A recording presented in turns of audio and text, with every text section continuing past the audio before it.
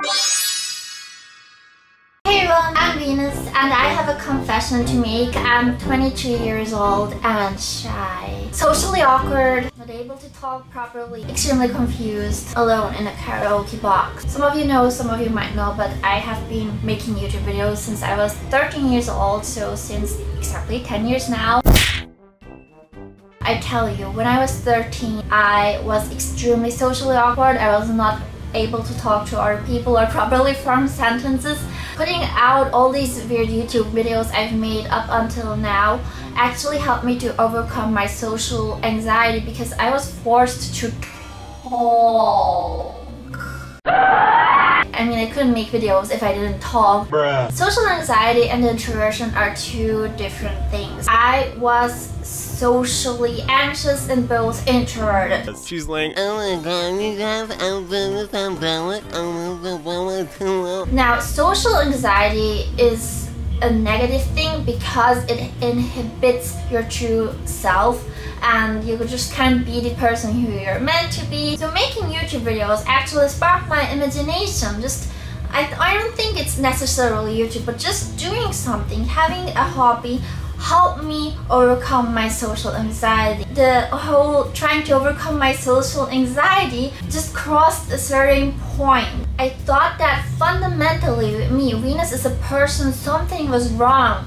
If I didn't reinvent myself completely, people just wouldn't like me. I thought I'd have to reinvent myself as a communication monster, a party animal. But my personality is not an extroverted party animal, which I had to realize the rough way. I realized that I'm trying to change something that can't be changed when my methods became increasingly unhealthy. These coping methods work, but they helped me feel awful and were not good for my health. For example, whenever I went on a live stream on YouTube, I tried to drink alcohol because it made me all warm and fuzzy and talkative, and I was like, that's what all the cool people do, that's how you really, become a fun person.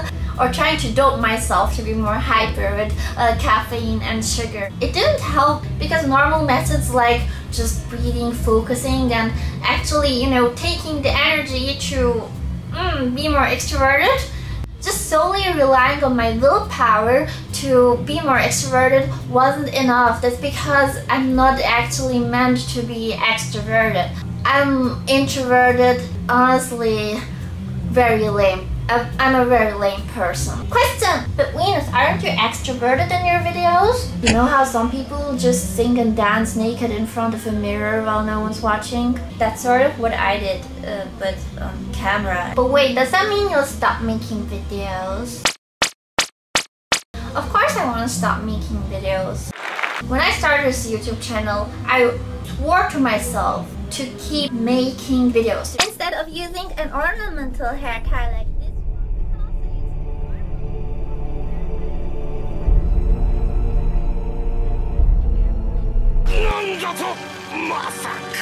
YouTube is like my life's work. If I ever decided to stop making videos here on this Venus Angelic channel, if I ever decided to just sell it to a huge company for several grand, then I think that's the point where I stopped using my brain. If something doesn't work out, you'll just look for a solution.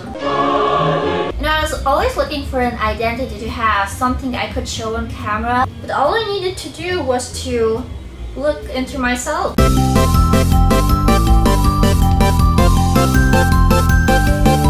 I'm gonna do all the things I wanted to do, but I'm not gonna be very social. Like, everybody on YouTube seems so extroverted. Why can't there be a really shy and awkward vlogger? Instead of getting up, checking social media, and then meeting my friends, I decided to make a vlog of me in my pajamas, writing in my journal, deciding which book I'm next gonna read, failing at another video game, or making my daydreams into fun drawing. I wanna show people that you can suck at communication, but still have fun. Social anxiety and introversion are two different things. I don't care if now half of my YouTube channels are gonna unsubscribe and it's just gonna be a pile of boring people. In the end, what matters is that whole stress-free life. Right, fellow introverts? And then I'm going to enjoy some karaoke by myself. Bye bye bye boo!